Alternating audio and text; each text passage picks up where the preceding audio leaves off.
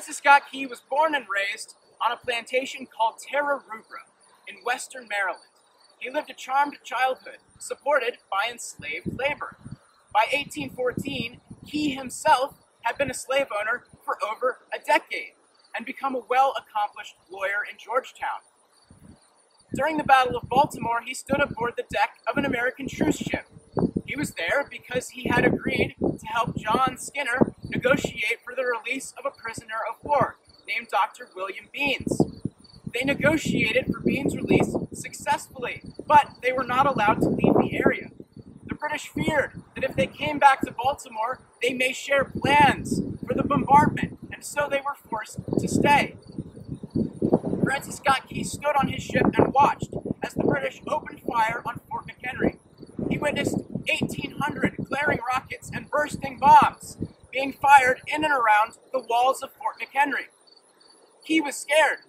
He had served at the Battle of Bladensburg, which was a great embarrassment for American forces, who ran quickly after the battle had begun. He was afraid that the same thing might happen here at Fort McHenry. But as we know today, it didn't. After 25 hours, the British guns stopped firing. The flag that was on top of Fort McHenry's flagpole was lowered. He was terrified. No gunfire and no flag on the flagpole could be a sign of defeat.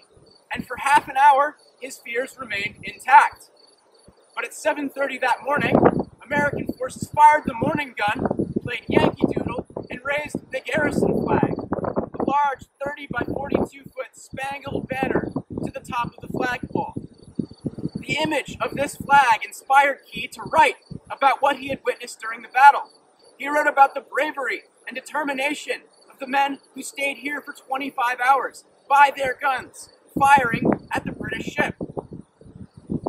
This became the Star-Spangled Banner, and in 1931, our national anthem, a song that is tied to our American identity.